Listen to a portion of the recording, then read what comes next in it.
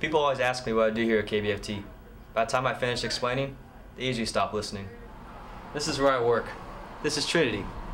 She basically runs the show. Without her, there's no show. So the ship basically sinks if she's not working. This is a very stressful job. There's pressure on me before, during, and after the show. Contreras! Contreras, get in here!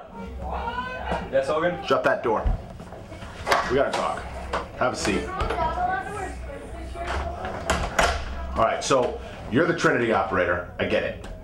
It's a lot of pressure. Tough. Deal with it. You are what we call not holding your own, or not pulling your weight. You have a giant load to bear. Tough. That's your job. You get it. I didn't pick you because I thought you could handle it. You're the only one who knows how to work the machine. There it is, simply put. And we're #1 in the nation around here, which means you have to do better. Not the rest of them, they're doing fine. You are the one not holding your own. That's why we're in here. We got the door shut, no one can hear. They're filming, but everything's good. We're fine here. Okay. Point is though, this is between you and me on a private Hogan, teacher-student relationship. You need to do better. I'm excited today because Michael gets to do Trinity. It's the first time in 2 weeks that he gets to do it.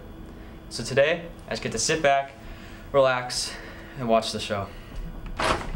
Hey Alex, Mikey's gone today, so you're back on Trinity.